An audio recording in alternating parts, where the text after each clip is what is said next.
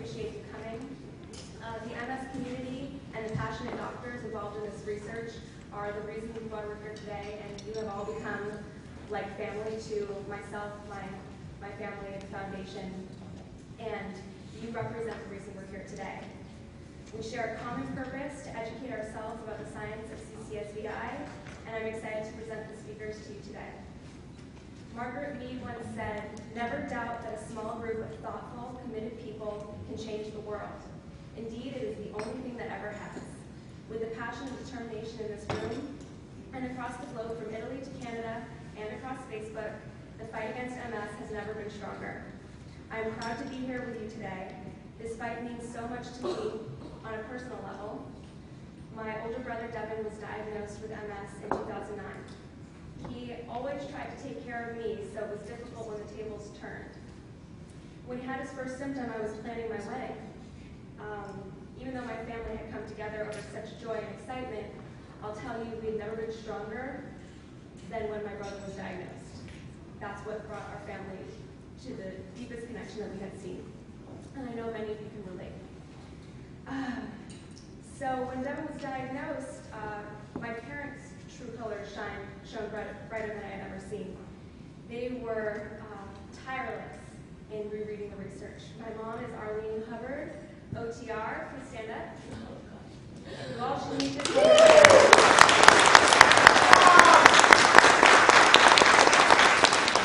Occupational therapist and patient advocate. She is a passionate leader, and we're so lucky to have her in this fight with us. My dad, Dr. David Hubbard, neurologist.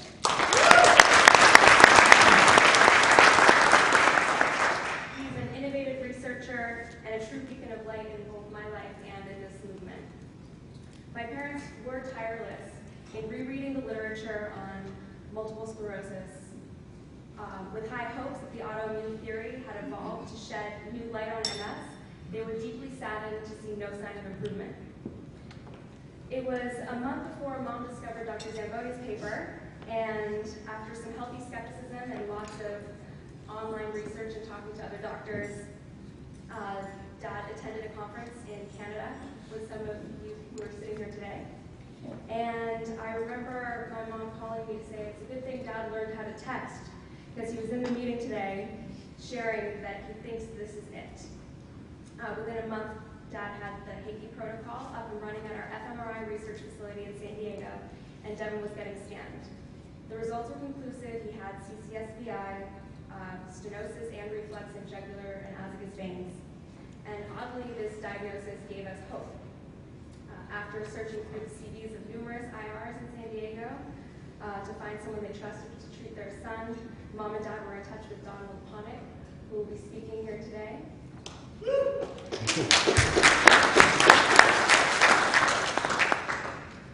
Dr. Connick treated Devin at Palmerado Hospital, and Devin saw improvements instantly and further over time.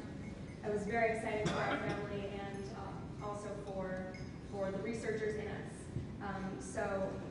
This was the catalyst for starting an IRB-approved study in San Diego, where we have now tested and treated over 300 people for CCSVI and collected data, which we'll be presenting today, and it's very exciting.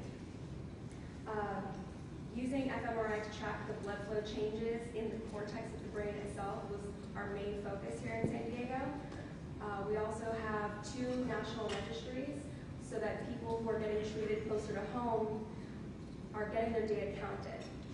If you choose to go out of an IRB-approved study, your data does not get collected for the research. And Dr. Hubbard and the Hubbard Foundation set up this system of registries so that patients can get their data collected.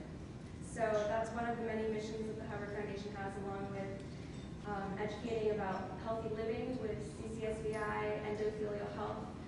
You might have noticed that the breakfast pastries were gluten and dairy-free in accordance with our philosophy on endothelial health. Also, lunch will be gluten and dairy-free. We have some papers on the registration table. I hope you were able to take one, and if not, then we'll do more later. And of course, you can ask us any questions at any time. We have some naturopaths in the audience today. Yes. We're very happy that you're here. And we also have this yearly conference. This is the first one one, so bear with me that it was a little frantic out there before. I'm very happy that you are all here, and I'm very excited to introduce our first speaker. Kirsty Duncan is currently the federal member of parliament for the riding Etobicoke North, and was the vice chair, she was the vice chair of the House of Commons Standing Committee on Health and the vice chair of the Subcommittee on Neurological Diseases. She is an associate professor on leave of health studies at the University of Toronto and has authored 2 books, one of which was shortlisted for the Canadian Science Writers Association Awards. She was nominated for Canada's Top 40 Under 40 in 1997, 98, 99, 2001, and was awarded the Arnold G. Whetton Memorial Lectureship for 1999 at the 42nd Biological Safety Conference for outstanding contributions to biological safety. She was nominated for the Order of Ontario in 2000 and 2001, and in 2007 she was recognized for her work as a lead author for Climate Change and Health for Canada on the Intergovernmental Panel on Climate Change, which jointly won the Nobel Peace Prize with former Vice President Al Gore. In 2009, she was awarded the Knowledge Millennium Award in India for her research in influenza pandemics. She works tirelessly to fight for clinical trial of CCSVI in Canada, and she will be speaking today on this topic. Let's welcome Kirsty Duncan.